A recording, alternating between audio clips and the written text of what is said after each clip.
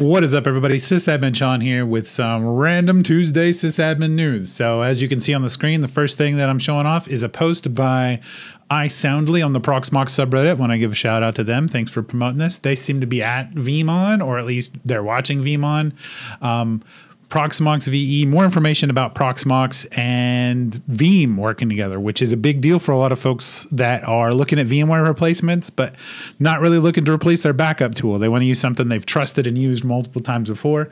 We're in that same boat. There is Veeam integration with other products like Hyper-V, and they're going to also add Oracle Linux Virtualization Manager if you use that. But I'm really curious about the Proxmox because it does say host level backups with block change tracking, or change block tracking.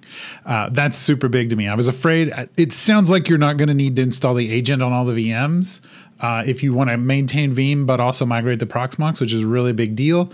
I've heard some other companies that you can deploy Veeam, put the agent on all of your machines, and then keep using Veeam, which is fine, but I like agentless as much as possible, and this sounds like that's what it's going to be.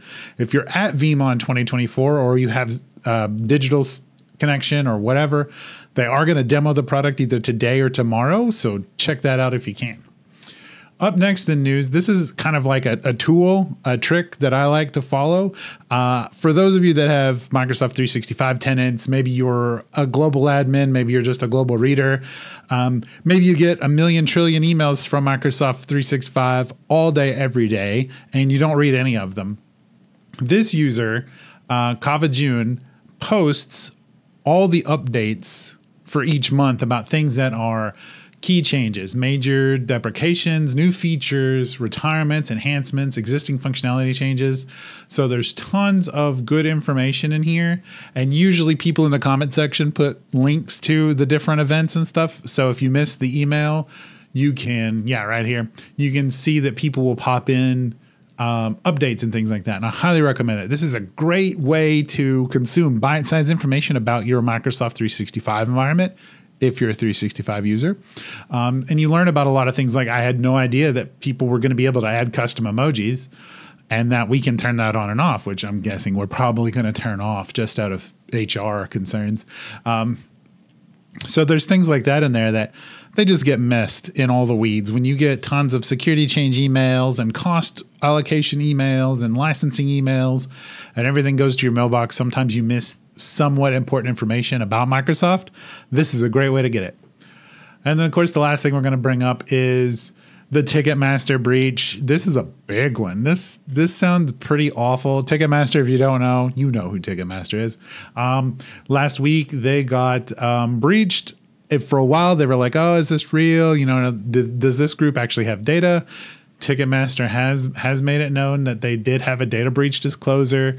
So change your password if you have a Ticketmaster account, though honestly, that's so expensive to go to a concert anymore. And it kind of trickles into what I read is that another company that worked with Ticketmaster was actually breached, which may have led to the Ticketmaster breach, something along those lines.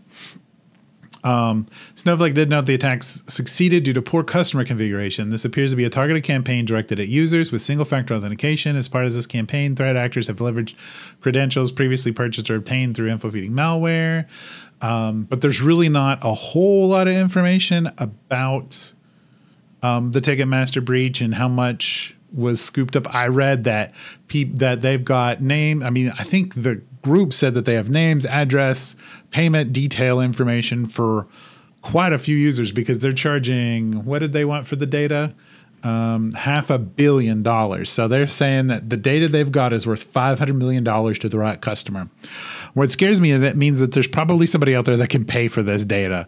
And if it is what they say it is, these folks are in for a massive payday or a gigantic arrest.